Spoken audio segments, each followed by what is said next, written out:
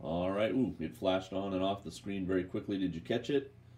I think you already know what you're watching, though, because you clicked on the title, right? Kirishima. The ozeki taking on M4 Takanosho. I haven't really talked a lot about Takanosho this tournament so far, but he is obviously going to be fighting quite a few of the guys ranked above him. Kirishima at 5-2, tied right now with Takakeisho for the best record among the ozeki at the moment, and one off the pace if he wins of the leaders Takayasu and Atami Fuji. So in a very good place to be. Both Atami Fuji and Takayasu will find themselves brought up the Banzuke to fight much higher ranked wrestlers in week 2 if they continue to win. You know, the possibility of them having to fight an ozeki opponent is, especially for Takayasu, is high.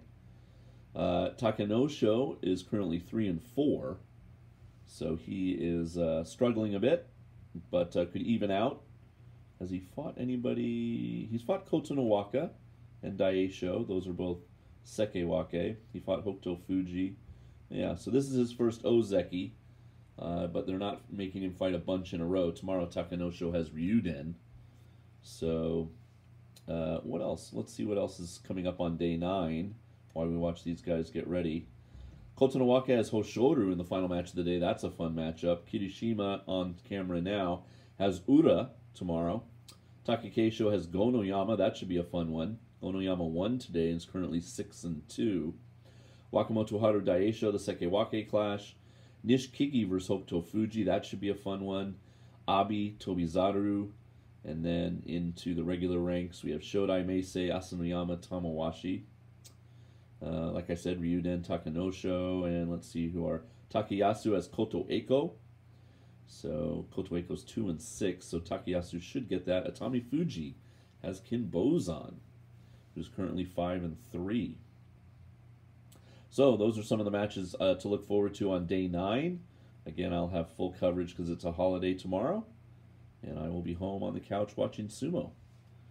Got to go out at some point tomorrow and see sunshine and pay some bills. Often you pay your bills here in Japan at the convenience store. You take the bill in, they scan the little barcode, it says the money, and you hand the cash to the counter person and they stamp it with a special stamp and you have paid your bill. So that's how I pay my water bill, my electricity, my internet bill, things like that, right there at the local 7-Eleven.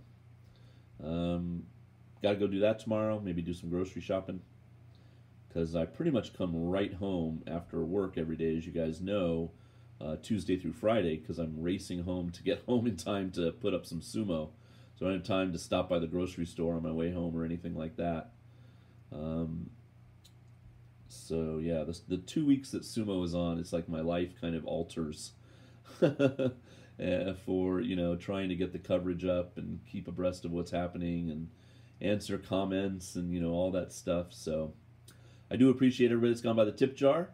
I do want to try to spend some time tomorrow thanking all the people that have gone by PayPal. PayPal tips are still very much appreciated. The link is in the final match of the day because that money comes in American money, and that helps me pay stateside bills. And, you know, with the exchange rate now, it is really helpful. So if you'd like to send a tip at the end of the tournament or anywhere along the way, $2, $5, $10, whatever you think is appropriate, there is a link, and I very much appreciate it. Excuse me. Yeah, and then the channel memberships. Now, the channel memberships, I'll talk about it in the next video. We're having a special mid-basho members-only chat tonight. So I'll mention that again in the Hoshoru versus Ura match. So if you're a channel member, stay tuned to find out about that. But I already sent them a message via the members-only community tab, and so a lot of them know about it and are hopefully going to come by tonight, and at least my tonight. It'll be very early in the morning for North America, and have a chat about sumo. Okay, here we go with this one. 今モンゴル出身力士が隆盛を誇っています。そのうち一人がこの大関霧島です。大関2場所目。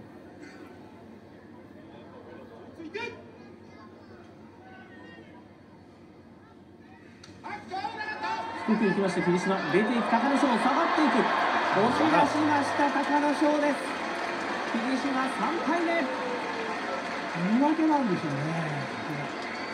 高野翔も自信満々にそう思いました。自信満々も話をしましょうかもう。アクション解説お願いします。あっさりと霧島が飛んでいってしまいました。ただいまの決まり手は突き出し。突き出しているような霧島の左手ですよね。I think that has to be considered an upset, given the ranks and the record. Kirishima losing there to Takanosho, so Takanosho evens out at 4-4, and Kirishima now at 5-3. And you have to remember that Kirishima, although he's been wrestling well and seemed to be on track, he does need to get his 8. So if things start to go wrong here in the second week, and he's obviously going to have to fight the other 2 ozeki at the end of the second week, so he's got some tough matches coming up, but he has to get 8 or he will be demoted to sekewake. So he needs to win 3 out of his next 7, which is, I think very doable to maintain his ozeki status. Okay, come on back. Ura versus Hoshor. Oh wait, we're going to get one more replay. Solid win for Takanosho. There's no Kimboshi, gold star victories because there's no Yokozuna to beat. But my guess is on the NHK broadcast, Takanosho was brought into the interview room to be interviewed about beating an ozeki. And these guys have fought each other a few times before in the past. I don't know what their head-to-head is, but on his way up, Kiribayama, now Kirishima, fought Takanosho many times, I'm sure. So, okay, come on back. More to come.